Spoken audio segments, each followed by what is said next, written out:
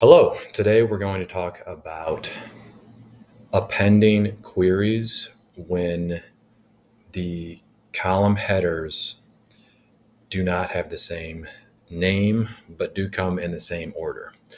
So let's say that we have a few different product lines in our business. We have the accessories product line, bikes, clothing, and components. And there's a product manager for each portfolio, for each product line. So product manager A over accessories, B over bikes, C over clothing, and D over components.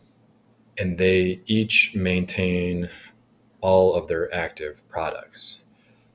And it's the product, the ID, the color, the cost, the price, a few other attributes. And they all maintain that same ordering from A to I.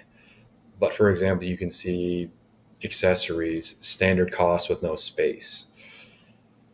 In bikes, this product manager still has standard cost in column D, but there's now an underscore. And in clothing, this third product manager still has the cost in column D, but now instead of standard, it's prod, abbreviated underscore cost. So when we go to append tables, we need to have common field names for the append to work. And if it doesn't find the same names, it's going to split the columns and we're going to have missing data. So let me show you what that looks like, what those pitfalls are, and how to get around them. So we'll open a blank workbook. We'll go to the data tab. We will get data from a file from a folder. We'll find that place where all of the product managers are saving their data, and we'll select that entire folder. As you can see, it'll bring back everything in that folder. So accessories, bikes, clothing, components. We'll select combine dropdown, combine and transform. So the Power Query editor will open up here after I just select sheet and OK. And it's going to open up quite a few queries in the queries pane on the right here, or on the left. This transform sample file is very helpful. So this will show us an example of how it treats one file, and it'll treat the other three files exactly the same way. So I'll call this example, and then I'll call this products. This is the actual appended table. So in this products, you can see right here we have, make this smaller so we can see a little better. We have that, what file did it come from? And then out here we have standard cost. It's already been promoted as a header.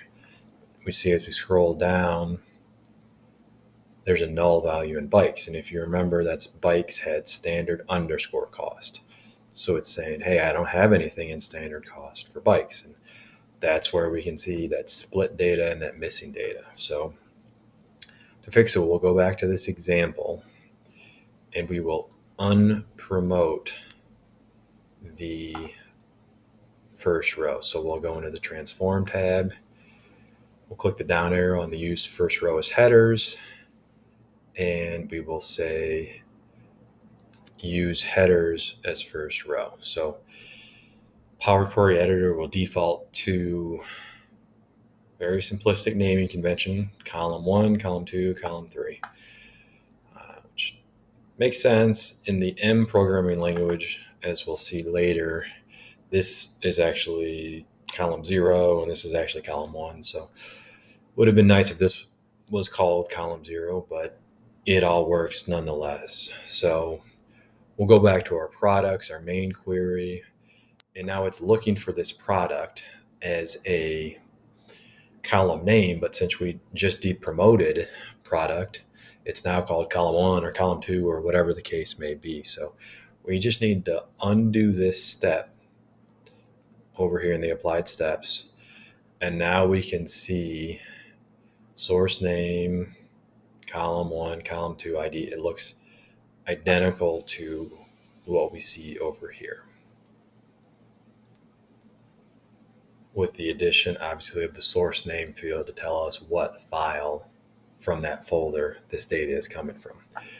So if we look at column 4, that's where we ran into an issue. So we've got accessories, standard cost, but once we got down to bikes, we had nothing. Now you can see standard underscore cost, and it continues to bring in the values from that column. So that is good. We would like to still have headers that make sense. So we'll go back on the transform, and we will use the first row as the headers. So now we've got standard cost here. We scroll back down. We do see that we don't want this row here, this header row, but we do still have the data. So figure out an easy way to remove that column. Because if I scroll down one more to clothing, now it's called product name. Before it was called name. So a quick and simple way to get rid of the first row is to go back to your example, add a column, an index column, and it'll just give us this is row 1, this is row 2, this is row 3. So go back to products. We'll see out here. Let's just move this to the front of our query so it's easier to look at. So I right-clicked on the column. I'm coming down here to move, and I'll say to beginning. And now as I scroll down to, now it called this 1 because that was the header. So that first thing moved into the header because we promoted the header in a previous step. When I get to bikes, 1, that's the one I want to get rid of, that 1. And then when I get down to clothing, 1, that's the one I want to get rid of. So we'll select the drop down here. We'll unselect 1, and we'll hit OK. So now you can see I've got accessories. I come down to bikes. It just goes right into the next item. And if I go over standard cost, I've got it. So I've got rid of my splits and my missing data. I don't need this column anymore. I'll right click it and remove it. I don't need this column anymore. I'll right click it and remove it. As you can see, this is going to be an issue if we refresh this and accessories isn't the first name of the file in that folder. This will throw an error because it won't find that. So what I'm going to do is I'm going to highlight that text. I'm going to replace it with an argument, table dot column names, and then I'll replicate what is shown right here as the last step. So pound filtered rows, and then I need to give it a column number. So since it's grouping this in with 1, that was technically column 0 because it was the leftmost column.